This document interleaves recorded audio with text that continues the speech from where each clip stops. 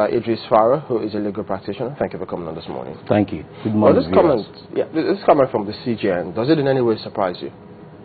Well, I'm not surprised. And the reason for that is because we have had a state of anarchy in the judiciary for some time now. We have seen very, very bad judgments coming from courts of superior record. You know, and when you say very bad, how do you mean? Well, bad in the sense that the judgments are perverse. Perverse in the sense that they do not show justice. They are devoid of justice. And where litigants don't get justice in court, it's unfortunate. They resort to self-help. So we have had series of bad judgments from courts of record in this country for some time now. So I'm not surprised. Hold on. You said that they're bad judgments because they do not... I'm sorry, I didn't quite get you there. Okay, the judgments are bad because they are perverse. There is no iota of justice in such judgments. They are devoid of justice. And the essence of adjudication is to do justice, to dispense justice. Well, she was referring, when she was talking about justice or judgments, she was talking about, you know, some things that are basic. For instance, she says, a judge should write in a simple and unambiguous manner, such that it leaves no one in doubt as to what the judgment has addressed. Are those part of the things that you find? Because, I mean, there are times when a judgment is passed, and people are saying, what did it exactly mean? Does it mean this, or does it mean that? In that particular situation, can you say that the judgment was perverse, or the judge just wasn't clear?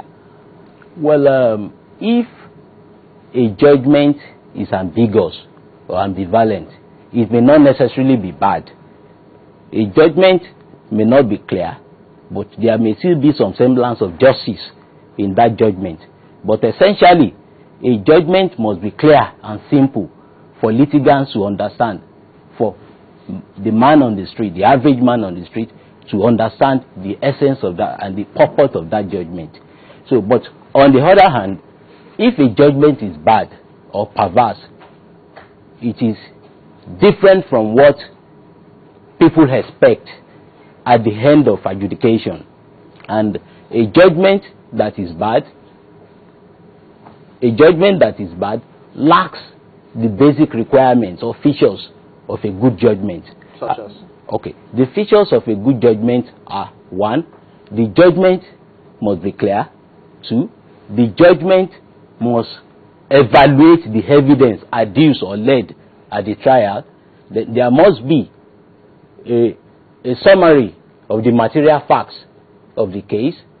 Then the judgment must also show a deep understanding of the issues for determination at the trial.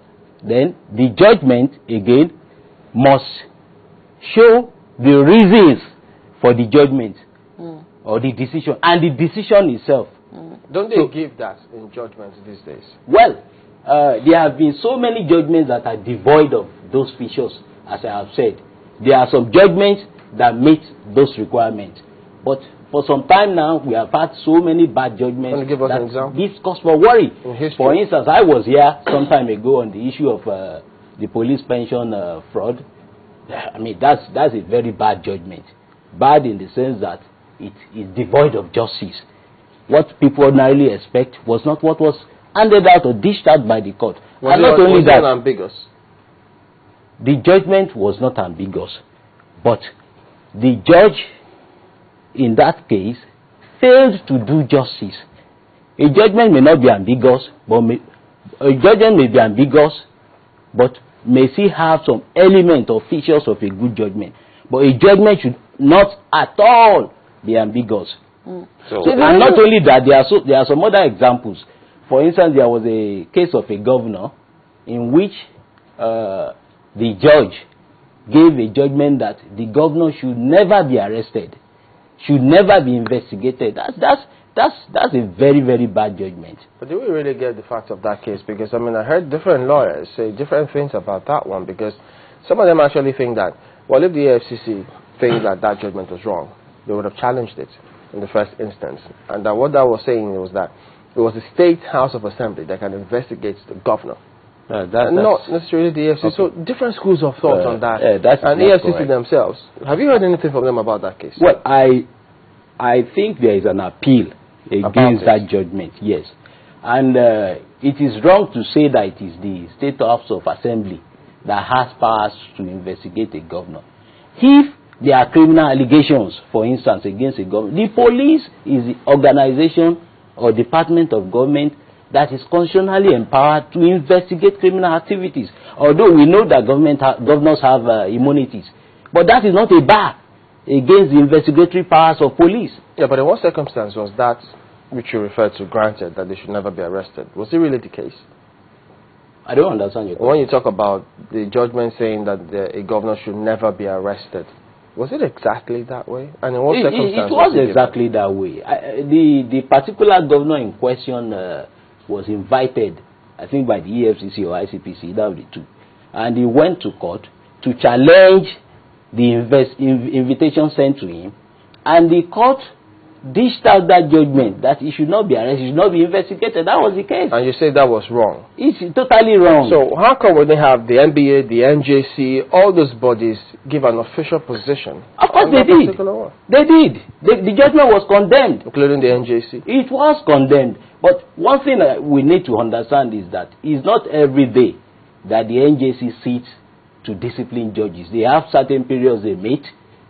Petitions, they deliberate over petitions against judges, and it is when petitions come to them or when they initiate such investigations that we hear such official positions from them. They meet periodically. It's not on daily basis that the NJC meets.